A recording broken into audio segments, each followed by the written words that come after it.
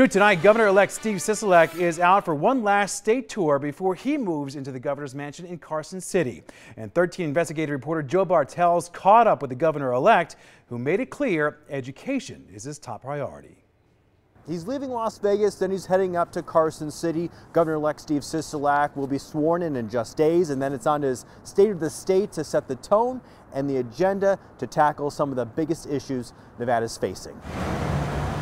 On a visit to one of the valley's most impoverished areas near downtown Las Vegas, Governor-elect Steve Sisolak got a tour of the Boys and Girls Club. See, look at the hands go up. And answered some of his youngest constituents' questions. We're very concerned about gun violence in the country and in our schools.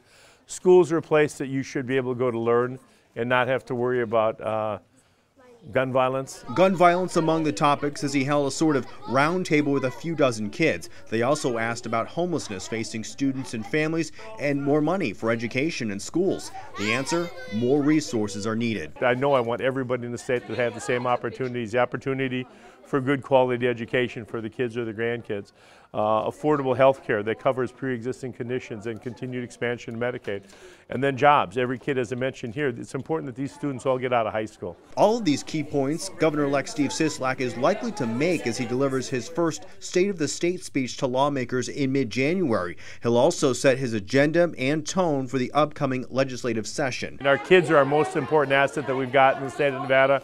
Education is extremely important to me. And like his predecessor, education will be a major focus to improve Nevada's near-the-bottom national ranking. It's special to know that, you know, right before he's going to head up to Carson City to make some big decisions, that he has our kids' interest at heart. The Boys and Girls Club is on the front lines of issues facing so many Clark County students. And the governor-elect's message, things will get better.